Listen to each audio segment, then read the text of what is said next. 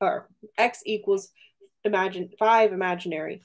What is the y-intercepts of this polynomial? So first of all, what kind of polynomial function is this? Like the name of it.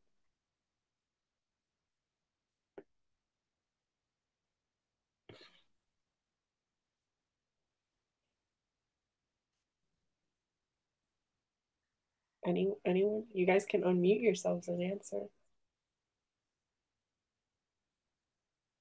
Uh, what type of polynomial was it? Yeah. Let me look at my notes real quick. Is it what? Let me look at my notes. Okay. Is it exponential? It's not exponential. It says it in the name. Oh, is it just cubic? It is cubic. Oh, bro. So I don't know why my Apple Pencil is not working.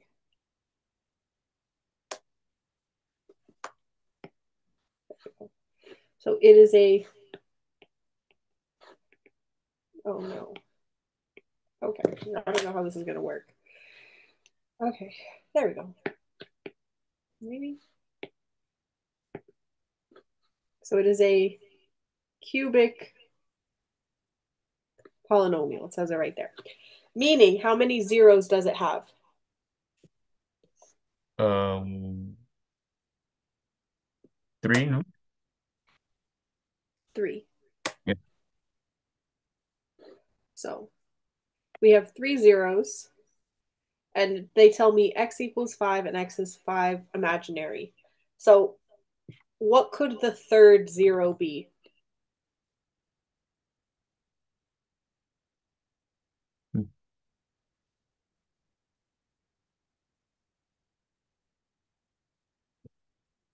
Could it be 25i?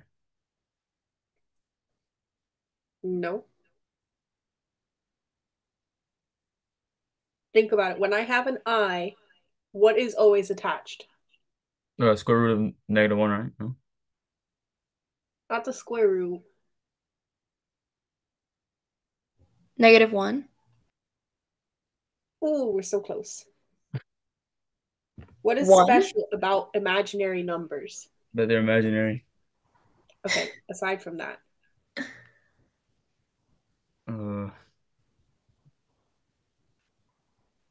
I know when they're squared it equals -1, but hold on.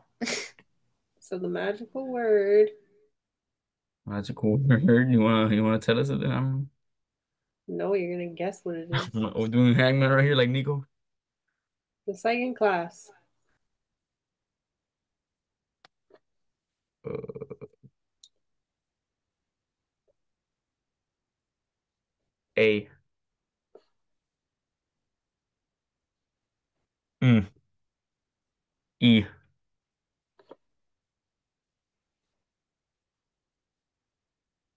Okay. I. Nope. P. P? Yeah. No. No. V by any chance? What did you just say? V by any chance? No. Yeah.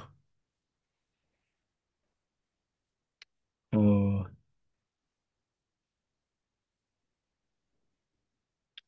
T. What letter? T. T? Yeah. Yeah, like tiger. Conjugate? There it is. Every imaginary number has a conjugate. Mhm. So if I have 5i, that means I also have If you have 5i, you also got -5. -5, right? negative 5i, Oh, so right? -5 cubed. Okay, that's -125 then. That's your conjugates, right? So if I were to write these out as zeros, I would have x minus 5, x plus 5i, and ooh, I'm running out of space. X minus 5i, right? I Hmm. have the conjugates and the originals, and then I just have that minus 5. Pardon, do we have this book or no? What? Do we have this book? Well, now what are you gonna have to do? No, I'm asking who like do we have this book? Like, is this the Barons? No, this is the one that I bought separately. That's the only one that currently is for the AP Pre-Cal course. Mm-hmm. But I am going to be making copies of these reviews and then giving them to you as well.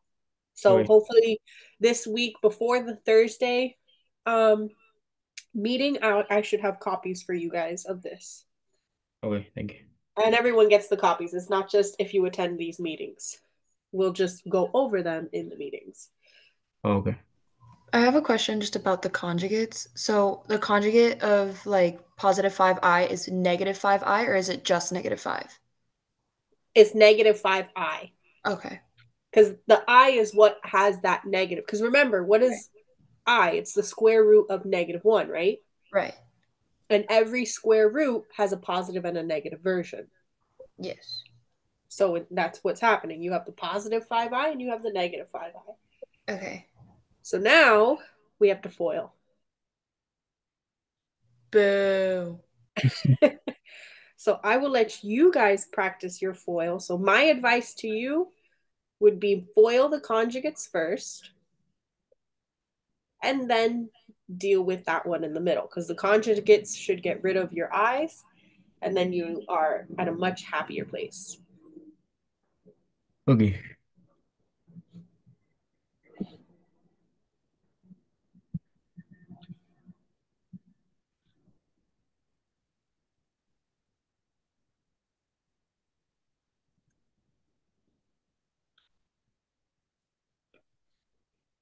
Negative 5i times x is negative 5ix, right?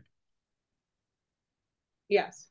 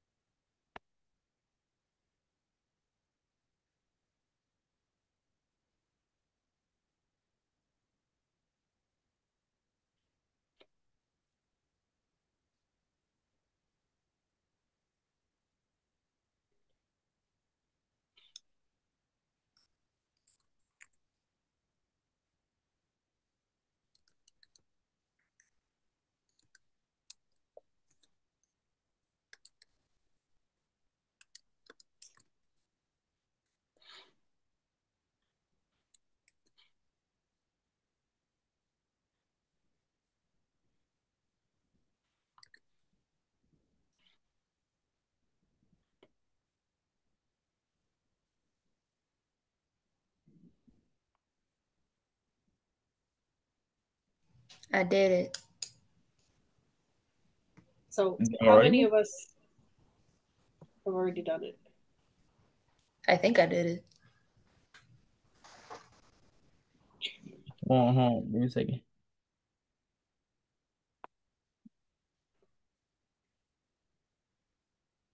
I think that's the proper way to do it.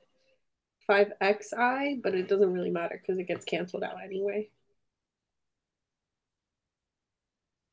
So gone, leaving me with the x squared. Now I squared is equal to what? What, negative 1? Negative 1. -1. So -1 times 25. Positive 25. Beautiful. Oh, wow. I'm actually dumb. Okay, wait, hold on. Which is out of practice. So now you see, now you're left with two binomials, which is much nicer to deal with than if you had done the x plus 5 Oh, and one oh. of the imaginaries would have given you a much larger polynomial to multiply with the remaining binomial. Wait, what did you do? Wait, Why What? are is you it? doing x Are we plus 5? supposed to multiply? X Are we minus supposed to 5. Oh, it's what? x minus 5? Yes. I'm old and forgetful. Are Right. we supposed to multiply all three of them? Yeah, you're doing all three of them. You have to find what the intercept is at the end. You can't figure that out from only foiling two values. So you have Ah. to do the third one. So why does my equation look so long? I'm trying to fix my audio. but I feel like an echo is going to be recorded. Yeah, there's an echo. Yeah, I don't know why. Give me a second, guys, to see if I can fix this. All right, so now I'm going to go ahead. Did we foil it already? I did. Okay, so I'm going to go ahead and do x cubed. Oh, I see what the issue is. Oh boy. I'm stupid. No, we're not stupid. Just out of practice, out of practice. No, yeah, because what's it called? I did it straight on, and I foiled the x minus 5i and the x minus 5. But I should have done like the i's first, you know? Oh, so Wait, you did what I said not to do. What? You did what I said not to do? Did I? I don't know. I said do the two imaginaries together. Oh, I guess so. All right, so we should have gotten this. Emmy, is that what we got? Since Yes, I No, did. Emmy's good. Emmy's good. Yo te jodí. I'd like more participation from us. I know that there's more of you here. Um, so Wait, but isn't it negative 25? where? Like, because on the on top part we have negative 25 I with the exponent of 2, right? And then, But remember that the I squared is -1. So the negative oh, times the -25 gives me the +25. okay. So meaning that this is my cubic function that they talked about. So what is my y-intercept? My y-intercept occurs when what equals 0?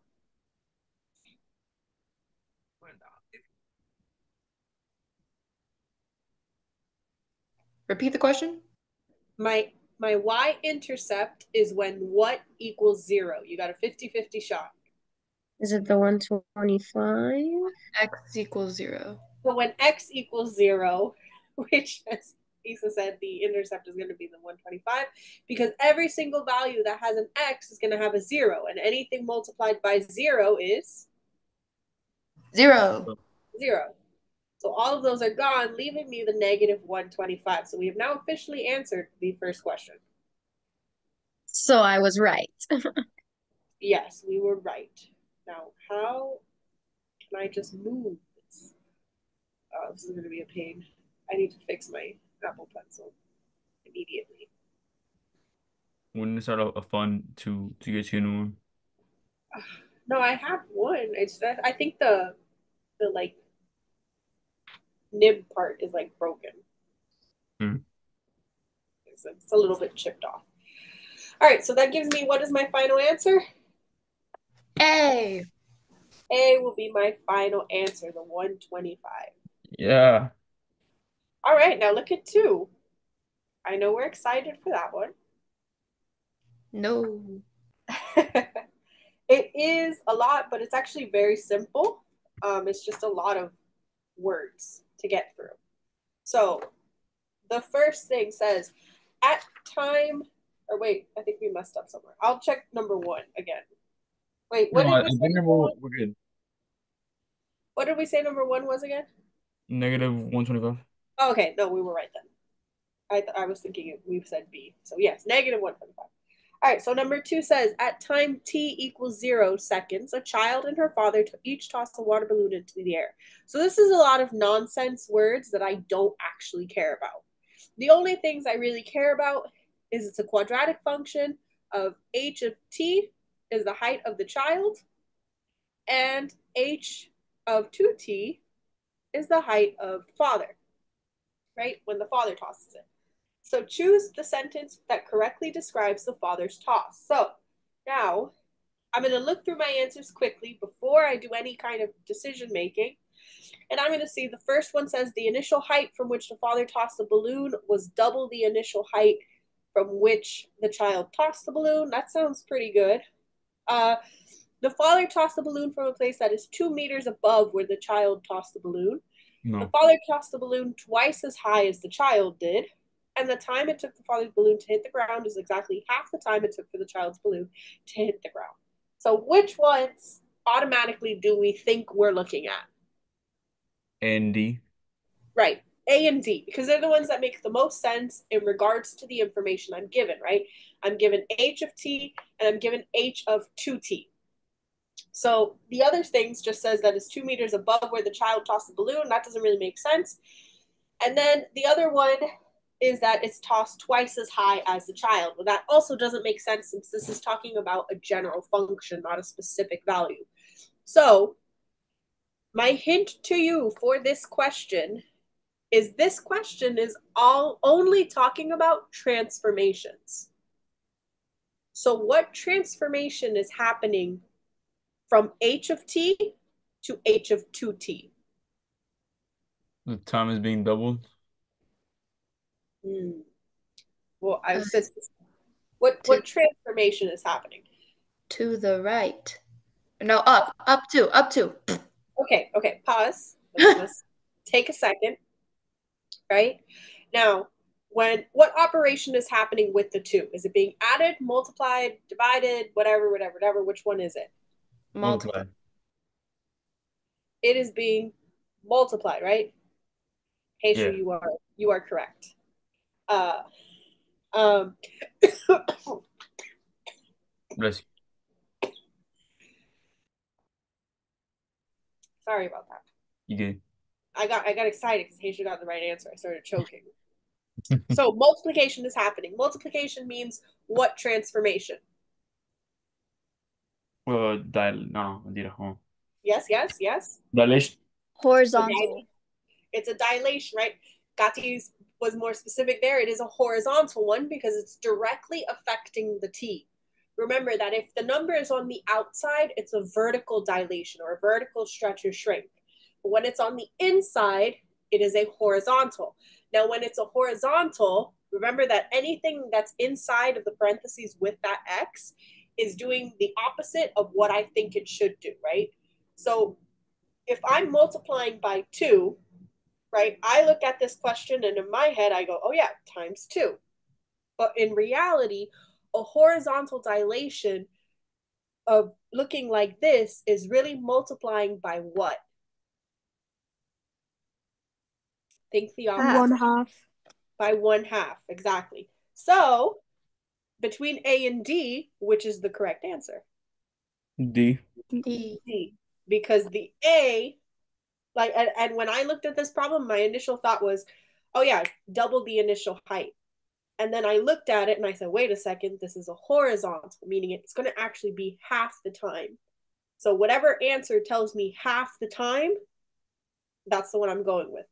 You can also notice that every single answer, aside from D, mentions 2, double, 2, twice. That is all telling you, like, it's trying to trick you basically, right? Because most of the time we don't want to pick the one answer that's different. But in this case, that's the actual case, right? I want the one that's half, not the 2s. Okay. Now, this one you should be able to do on your own. Calculate the equation of the slant asymptote. So, how do we do this? Oh my God. This is like way back. I know, but we love doing this. Is it the synthetic division? So this is polynomial long division. You can either use the old-fashioned way or, as Haysha said, the synthetic. Personally, I would do synthetic because the denominator is a binomial. It's a lot easier also to do that. Now remember that with a slant asymptote, when you are doing the division, the remainder does not matter. All you need to do is get up to the point where you have a remainder, and then everything before it is the equation for the slant. So I will, oh my gosh, I don't know how to change pages now without this pencil. Nope. Oh, wait. No, it's all right. I'm giving up on that. Okay. So I have the box. There's my box. Now, what goes inside the box? Denominator. What number? +3. +3, because remember that the default is x. Oh my gosh.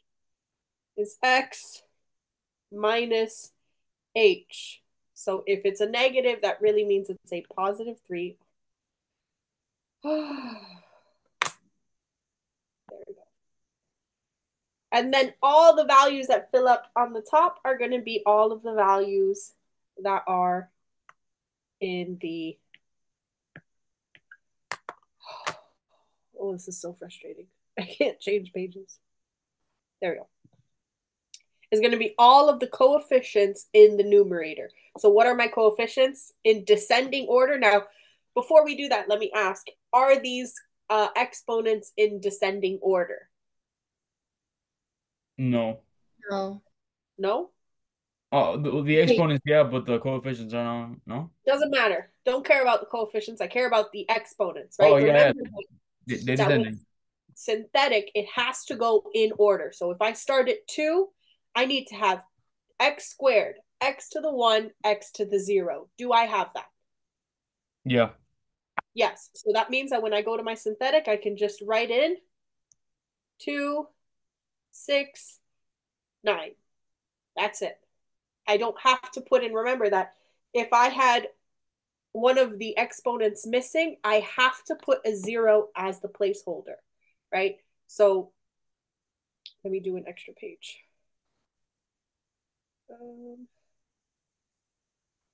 So let's say I had the same thing, right? I'll keep x minus 3, but let's say I had 4x cubed minus 6x plus 9, right? What am I missing? Oh, an x squared. I'm missing the x squared, right? So that means that when I did my synthetic division, I would have to do 4, 0, negative 6, 9. Without this 0, my answer is wrong. Okay, so it's very important that you have to check that it is in the correct order before you want to set up the synthetic, because it's not going to make much sense if you don't put the zeros in, right? So who can tell me how I do the synthetic division? Guide me. Yeah, I can't help you on that one for now. Oh my gosh. You Anyway. bring down the first number. Thank you, Kazi. Now what? And then you multiply that number that you brought down by 3, right? 2 times 3 is? What? 2 times 3 is? 6. So that goes under the 6. Now what? You subtract. Ooh. No, you add. I add. I like to say combine, because if there's a negative, then there's subtraction happening. If there's no negatives, it's just adding it up together. I'm just combining the values. So now what? You repeat the same thing with the 12. So you multiply by 3 and then put it under the 3 is what? 36. 36. I don't really care what's going to be 9 plus 36, because why? Because it's the remainder. It's the remainder. Don't even care what number is going to be here. All I care about now is that I have the 2 plus 12. Now, if I go back to my answers, well, there's only one option with 2 and 12, but I do want to remind you when you are doing this division, because for example, if it's on a FRQ portion, I want to make sure that we remember when it comes to writing out the equation, remember that it's going to be written out with the coefficients, and you are starting with 1 less than your original in the numerator. So since I started with 2x squared, my 2 has a variable of x with an exponent of 1, right? 2 minus 1 is 1. So if I had a 3, the first value of my slant asymptote would be what exponent? X squared. X squared, exactly. It's always 1 less than what you started with. So for these questions, I should have been highlighting these for my people who will watch these videos later. So there's A. We had D for the next one. And then this one is what? D. D. Can you try doing the polynomial division with this problem as well? Do the long division? Yeah, you can do long division. Wait, pardon, how do you get the 36 in the synthetic division? Oh, in the synthetic division? So if Yeah. I go over here remember, I bring down the first sign, I bring down the first value, and then I do times the number in the box. Then I combine these two, multiply this by the number in the box. Oh, okay. And then that's how it happens. It keeps going. If they were asking you to divide it, then obviously the remainder does matter. But in the case of a slant asymptote, it does not matter to me. Right? Yeah. We're good? All right. All right, we did 3 questions in about 30 minutes. When we finish the entire unit, by the way, all the units that we need to cover for your exam, basically like the first day after we finish it, I am going to give you a diagnostic. So you are going to have a full-on all units exam covering it, so that way we can kind of see what really needs to be focused on, and we can go from there. Okay, number 4. So number 4 is very interesting, right? It gives you a table, and it tells you values of the 4th degree polynomial are g of x at selected x values are given in the table above. All real zeros of g of x have multiplicity of 1. The graph of which the function must have a hole at x equals -5. So that last part is the most important part. So how do I have a hole in a function?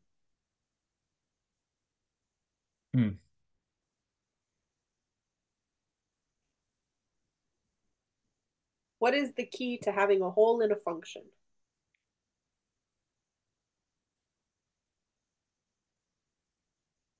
You can look at your notes if you need to. You would Yeah. have like the same value in the numerator and in the denominator. Exactly. So I needed to have the same thing in the same place, right? So in this case, what I need to have is I need it to be 0 in both the numerator and the denominator, because it has to be a whole, right? So it has to have 0 in the denominator. Because remember, this is an entirely, we're talking about a different function that has similar values and everything as the g of x, but it will have a hole at x equals -5. So I need to make sure that I have 0 in both the denominator and the numerator. So basically, I kind of want to just go through each numerator and denominator and figure out which one is going to give me a 0 in both. So in this first example, I have it is x plus 5, which if I had a -5 in the numerator, that's x my -5 plus 5 equals 0.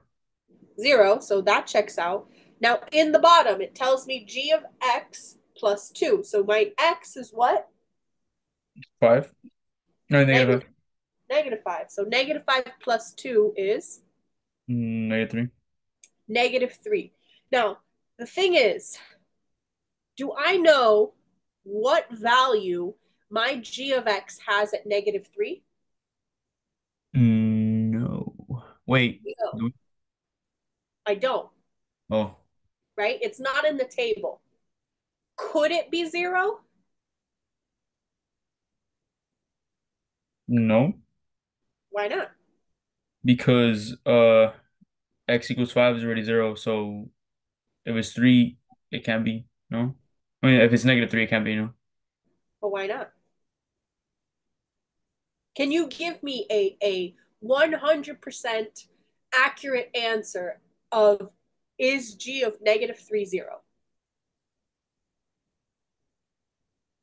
Without making any assumptions, without saying, well, I think according to this, can you 100% for sure give me a value that g of -3 is 0?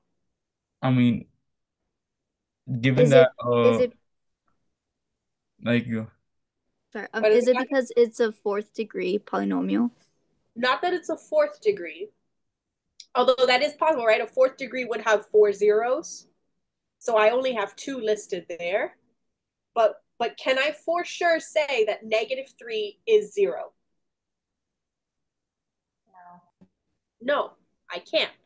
Now, so this is like, I like this question because it is very, very nitpicky, right? And I think that is very, very important because what it's saying is that it must have a hole at x equals -5. There is no, it's possible, nothing like that. It is yes or no. If I cannot for sure say that g of -3 equals 0, I cannot use A, right? If they had asked me a question that said, which function could have a hole at x equals -5, then sure, I can pick that option. But if it's telling me it must have it, then I can't. And most likely there is an option that is better, right? There's a reason why that must is there. So I move on. For B, if I replace all my x's with -5 in the numerator, what do I end up with?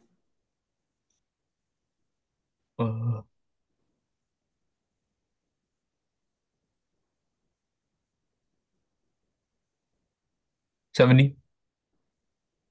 In B? 70 for the numerator.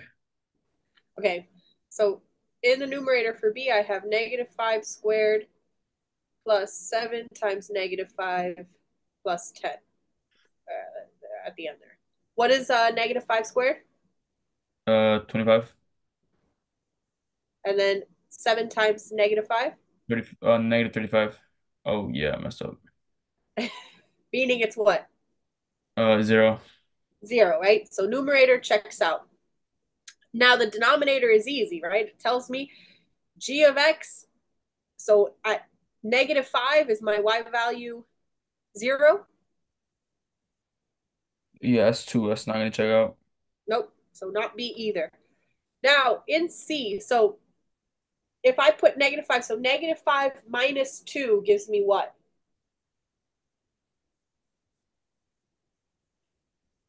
So repeat that. -5 minus 2 -7. -7, right? Well, if I look at here, my x at -7, oh, that's already looking pretty good, right? Now I need to check the denominator, right? I can't just make the assumption, this one's good, I got to keep going. Now, the denominator, very similar to the numerator. Now, Frank, what is the answer for the denominator in this one? Is it 70 this time? This is the one that is 70. I think you might have like combined them or something because that No, in this I guess case, I forgot to consider the fact that 7 times -5 is -35, not positive.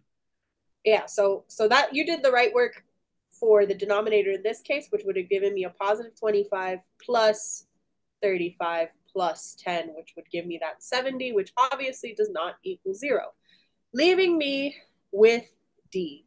So in D, they give me the same numerator as C, so I already know that that checks out. And then it tells me where H is a cubic equation whose only real root is x equals -5. When I have a root, what does that mean? That my y value equals? Double the root? No. What? 0. 0. No. My roots have a y value of 0. So that means that I have a 0 in the numerator and a 0 in the denominator. So D is the only answer that must have a hole at x equals -5. Yes? Yes. Okay. Now, lots of graphs. We see this. Unit 1 is the very heavy graph section. I'm sure we Yeah, it's a remember that. nightmare. Yeah, so the best part is that I believe that the majority of your exam is on Unit 1.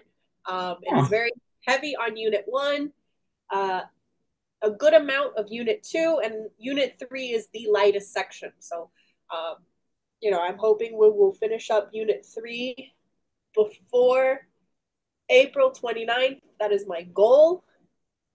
So that way we have a little bit more time, but we will have these study sessions. And if it comes down to it that we need a little bit more study time, I will see about working it into a schedule so that, you guys have as much time to review as possible. All right. So let f be a portion of a cubic polynomial that is defined on the closed interval of 1 is less than or equal to x, which is less than or equal to 5. The graph of f is shown above. Choose the true statement. So they tell me the graph of 3 of f of x plus 3 has no y-intercept. So here's my regular graph, right? And it tells me that if I apply these transformations, there will be no y-intercept. So I'm going to kind of ignore the dilation for right now because to me, that's the one I don't really like to deal with. I'd rather do with any translations or reflections. So that x plus 3 means that my graph does what? Moves 3 spaces to the right now. Ooh. No.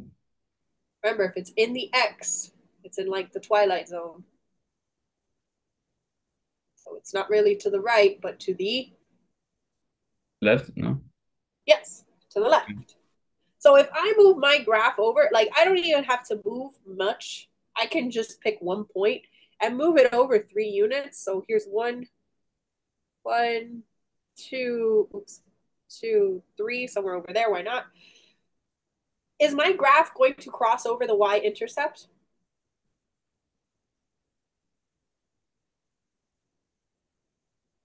Yes. Yes, right? I just moved my first point over 3 units to the left, and I'm already on the other side of the y, meaning that there has to be a y-intercept, right? Yeah. So A is not the right answer. We get that? Yeah. Wait, so how would a graph not have a y-intercept?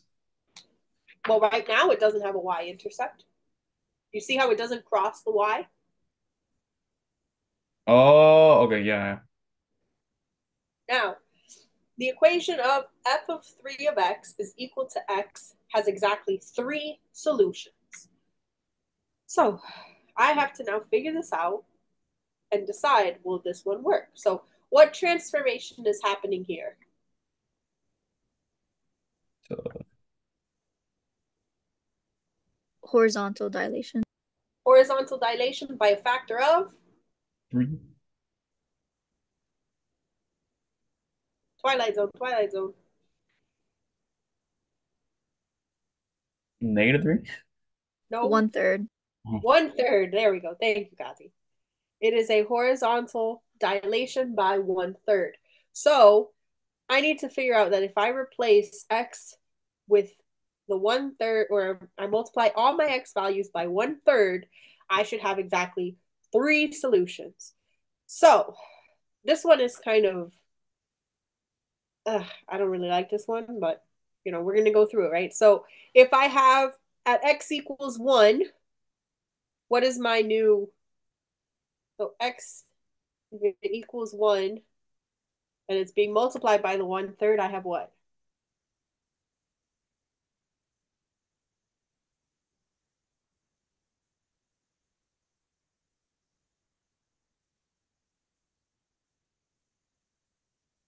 What do I have?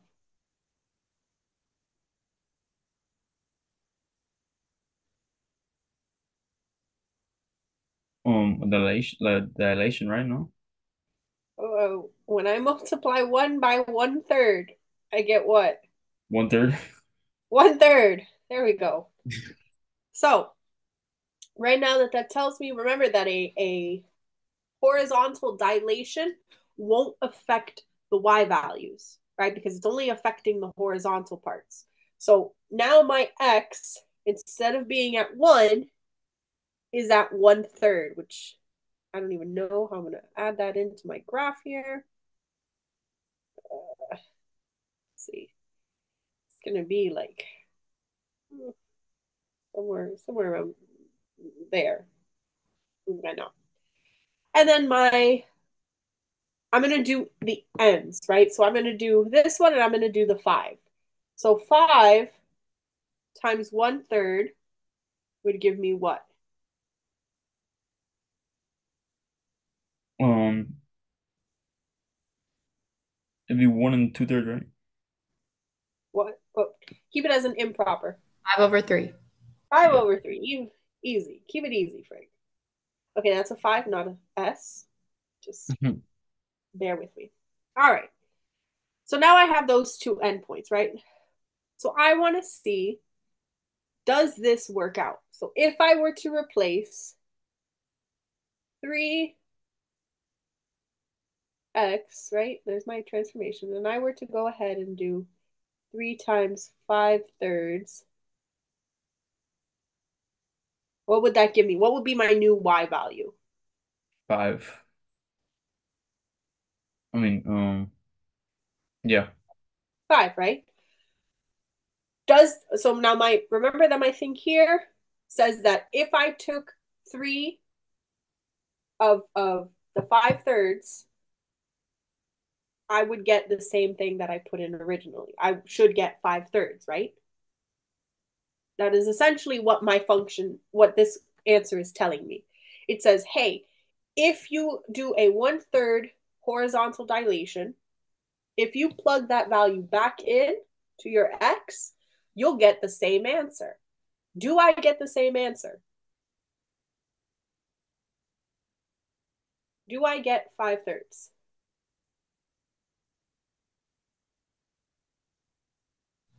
No. No. No, right? I get 5. 5 is not 5/3. B is not the answer. Now I can move on.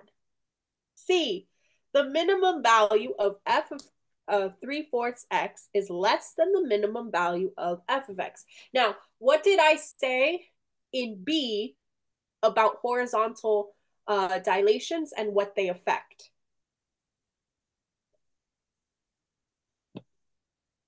They affect the x. They affect my x values. A minimum value is dependent on what? Your x or your y? X. What? Y. Your y, right? Your y is your minimum and maximum. So if a horizontal dilation doesn't affect the y, why would it affect your minimum value?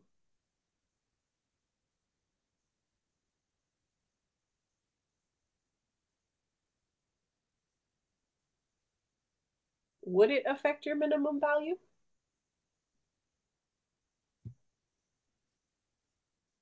I mean, if it doesn't affect it anyway, Yeah, if it doesn't affect the y values, it's not affecting the minimum. My minimum will stay the same, right? Think of the horizontal. I like the way the book puts it. Imagine putting a hand on either side of the graph of f of x, and then moving your right hand towards your left hand, right? So you have one hand next to the 1 and one hand next to the 5, and slowly you move the 5 closer to the 1, right? That is a horizontal dilation. You are squishing it horizontally, right? So it doesn't affect your y values. Now, D says there exists a value of x at which the graph of 3/4 of 4/3 x is tangent to the line y equals 3. So that is kind of fun, right? So what do I want to do here? So first of all, it has a what transformation? Has a both a vertical and horizontal translation. It has both a Dilation. horizontal and vertical. Mm-hmm. What is the scale factor of the vertical? 3/4. 3/4, as is. What about the horizontal? 3/4 too. Oh, it's also 3/4, right? Mm. Now, next thing. Now, what does it mean when a line is tangent? I think we went over that. I think I remember saying that. When a line is tangent to a graph, what does that mean? It runs along the same plane. What? Does it run along the same plane? I mean, it's in the same plane, but it it does something Intersects? special. Not intersect, very close. Like intersect, but That it doesn't cross, but like it touches. exactly. It touches the graph at exactly one point. right? And I think we mentioned a secant line, which a secant line touches the graph twice. So a tangent only touches it once, meaning that if I were to draw it, let's see if I can get this to look nice. If I were to draw a tangent line, okay, can I move it? Oh, no. Okay, that's more of a secant. Bear with me, bear with me. All right, oh my gosh. Okay, maybe I can move it. Maybe it'll let me move it. Nope. Okay, imagine that. Oh, you know what? I wait. I can't fix this. I can't fix this. You zooming in, Phil? There we go. I zoomed it in. Okay, so notice it'll just touch the graph once, right? That is a tangent line. Secant, like I mean, I drew like 5 secants in the attempt to get that one tangent. It cuts through 2 parts. So there exists a value of x at which the graph of all of that is tangent to the line at y equals 3. So y equals 3 occurs where? Where y equals 3. I don't even know how to draw that part. I was like 1.5. Well, it would be, I don't know how to draw it, but it would basically mean all the y values are 3, which Mm-hmm. doesn't make much sense because that kind of messes it up, but you know, whatever. So if the y values are 3, I'm going to actually have to kind of erase some of this stuff because I don't have the space.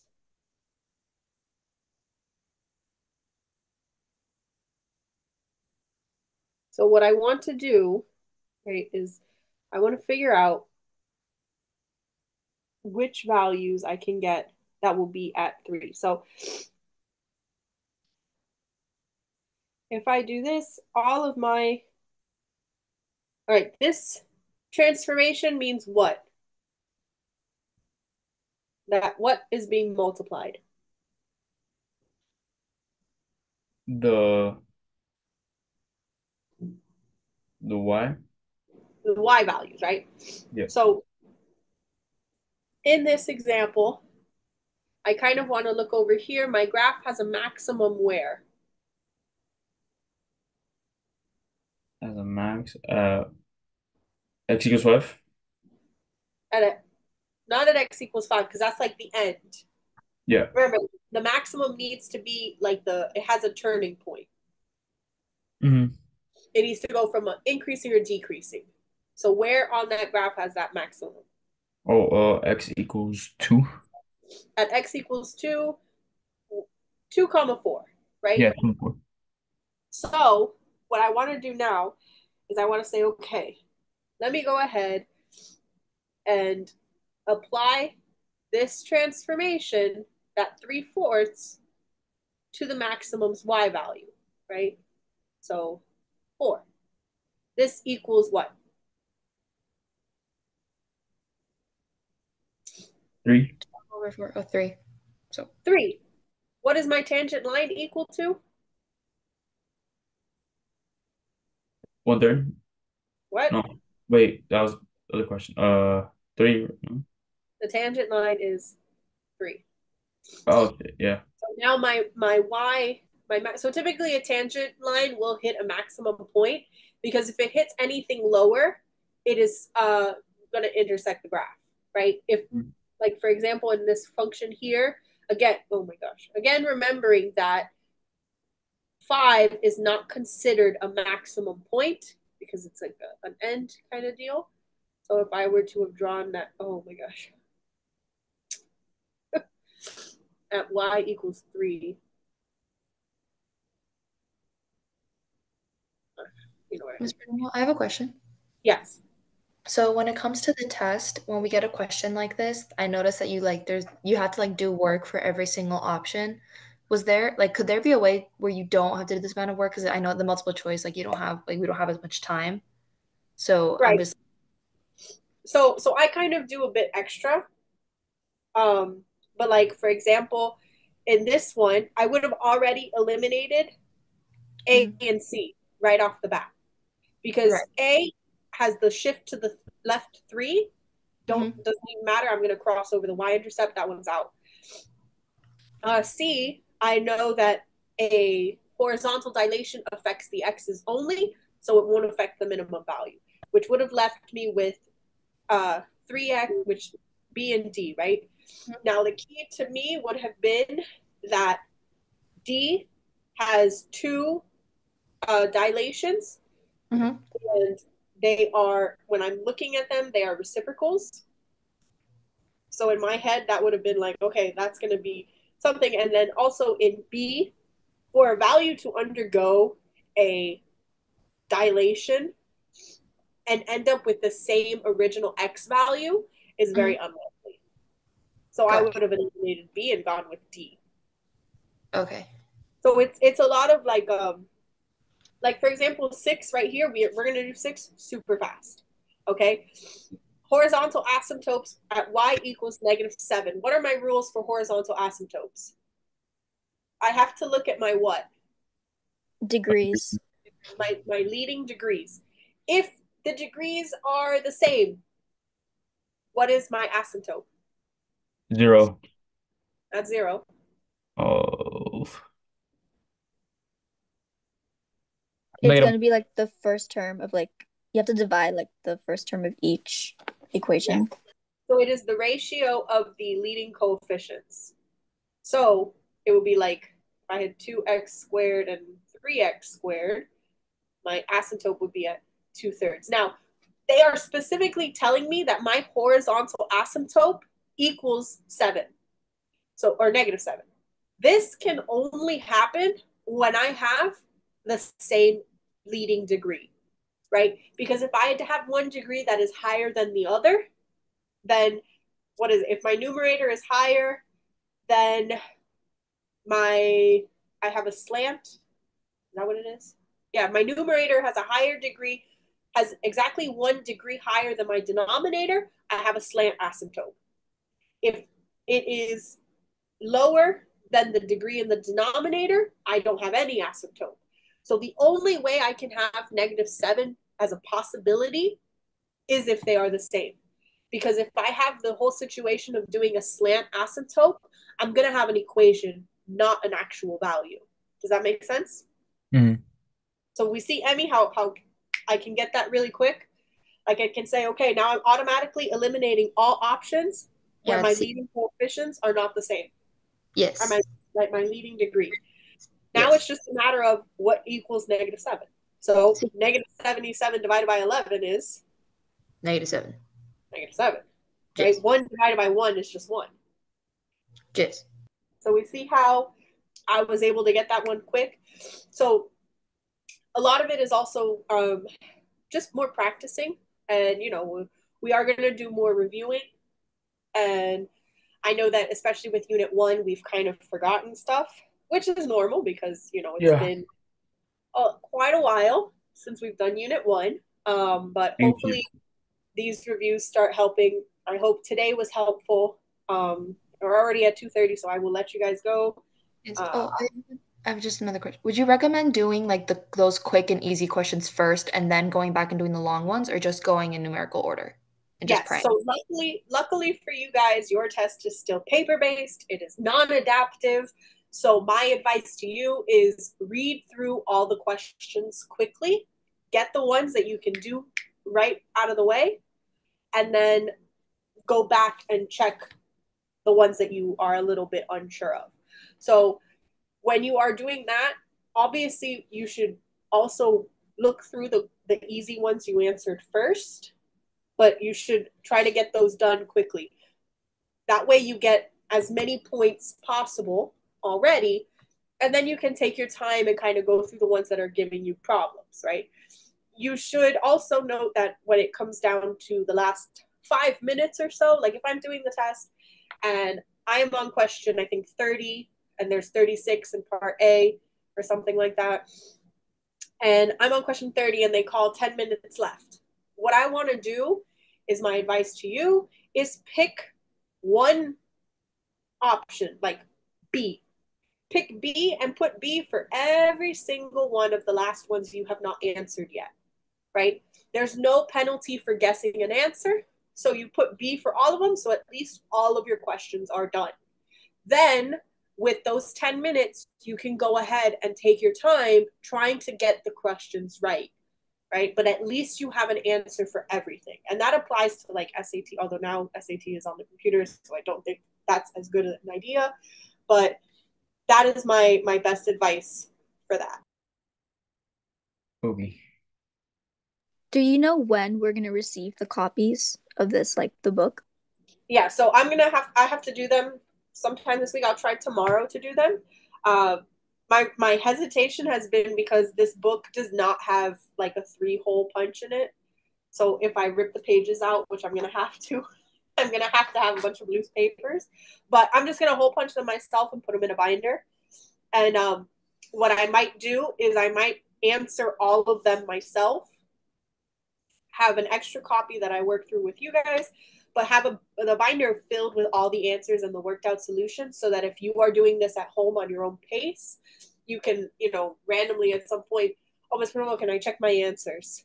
And then boom, you have the book right in front of you. You can flip through it. You can see the answers. You can see the work, and so on and so forth. So I think that that's what I'll do.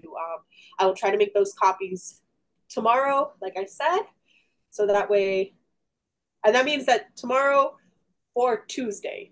Let me clarify that. If I make the copies tomorrow, it'll most likely be after 5th period. So I will have them for you for Tuesday. Are there any other questions for me? No, that's it. No, All ma'am. right. All right. So I'm glad you all were able to make it today. I hoped it was helpful. It I was will, we can like what's it called, like refresh the mind a little bit. Like this is really ancient. yeah, that's why I chose to do the unit 1 instead of going over stuff that um, we're doing now. Because I figure, I want to do the review, and it's better to do the review now while doing these double up review sessions while we have to still cover unit 3 and a little bit of unit 2. So that way we're not so far behind. We're already getting the refresher. Yeah. So as long as it's good, I will upload this to the YouTube channel as well, so that you can watch it again later.